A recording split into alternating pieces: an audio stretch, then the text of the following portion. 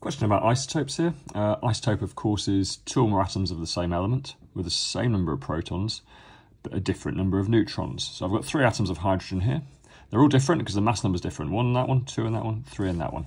And that's what an isotope is. It's the same atom, so the atomic number is 1 in each of them. And the atomic number is, of course, the proton number. So we can immediately put the protons for each of these in, 1, 1, and 1, because they are the same elements. They have the same number of protons. Now, if they've got the same number of protons, atoms of elements are, of course, electrically neutral. So if it's got 1 proton, it's got 1 positive charge. So there must be 1 negative charge to balance each of these 1 protons out. And electrons are negatively charged. So there must be 1 electron in each. Okay, now isotopes have a different number of neutrons.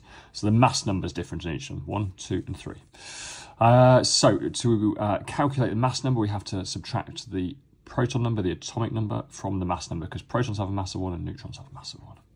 Okay, so 1 minus 1 is 0, so there is no neutrons in that one there. In this one here, the mass number is 2, so there's 2 protons and neutrons, because of course electrons have virtually no mass.